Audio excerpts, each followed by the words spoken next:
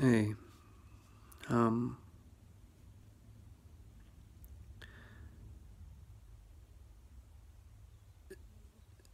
as some or many of you know, I struggle with mental health, um, uh, like a lot of people, um, and some of you or many of you know that I have a chronic pain condition as well, which certainly doesn't help, particularly when everything kind of feels like it's ganging up on you. I don't even know if I'm gonna put this up online or whatever. But I went and spoke to a doctor today, which is hard to do, especially when I'm aware that there's a risk with it. Being high functioning, being someone with insight, often is a bit of a double-edged sword, because you can rationalize and understand processes, but yet still there are these impossible tasks. There's a very insightful person on Twitter has coined the term, and they can be big and they can be small. Anywhere from just actually being able to have a shower or get out of bed, to furthering your business, or making a decision about something. I've been battling a lot of things, particularly over the last 3 months, and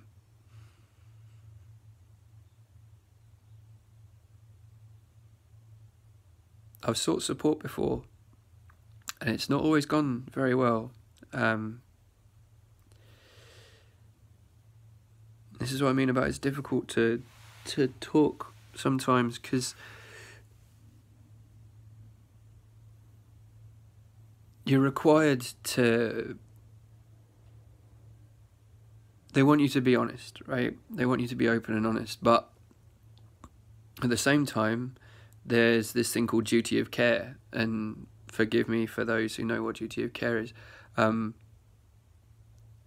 for those who don't, it basically means that there's a legal obligation, but also just as a human being who has compassion and cares, that if you feel that someone is at risk of harm to themselves or to someone else that they've mentioned, then there's a duty of care to do something about that, which is a good thing. But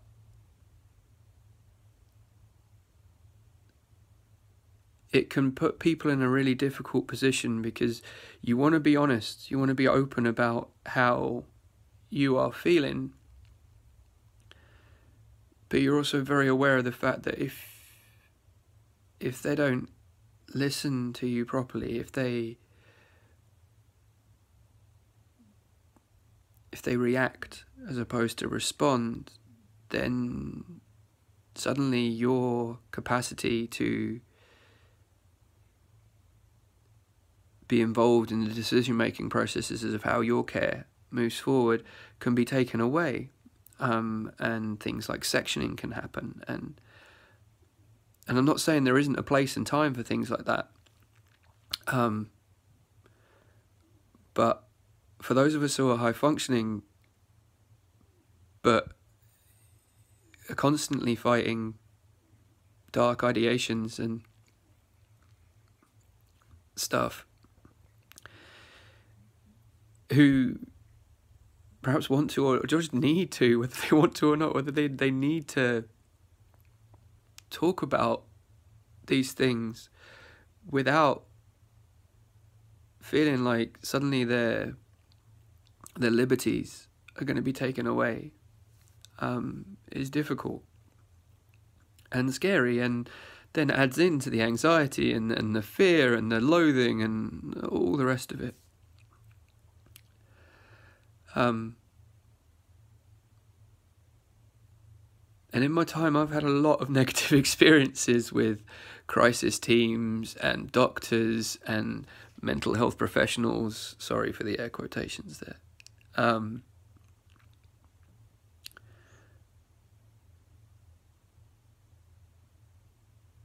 You know, and medication's not for everyone.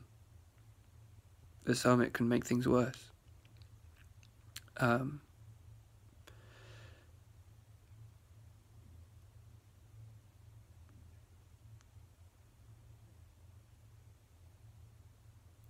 But I'm getting off track a little bit.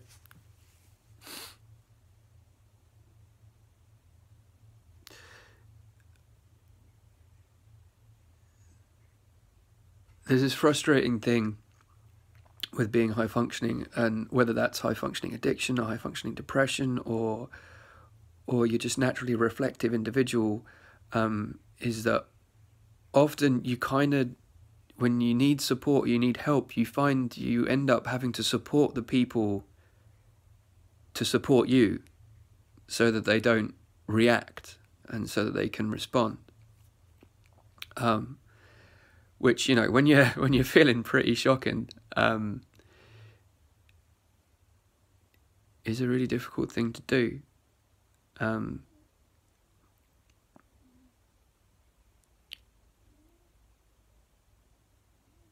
But sometimes it works out. And I actually felt supported, as opposed to kind of judged as a liability or something that needs to be managed. And I need to manage myself, don't get me wrong. But often there's the panic, you know, the weight of duty of care can cause a lot of panic in people. And obviously there needs to be an understanding of trust, right? You know, you talk to someone about feeling suicidal and they have to ask you, you know, well, do you have any plans? And you go, well, who doesn't, right? It's countless ways to take your own life. And then they give you that look, that nervous, worried, like, shit, what am I going to do now look?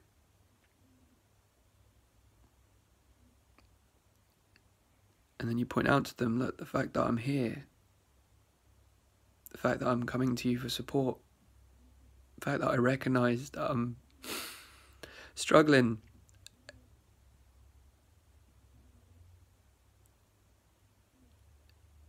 shows that I don't want to act on these things.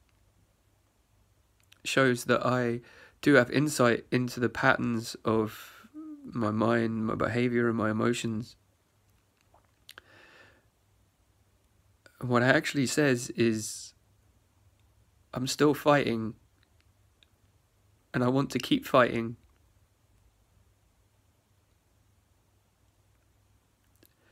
But I'm struggling. And I just want to say now to all of the people that have helped me along the way, that have been there for me, that have listened to me prattle on, that have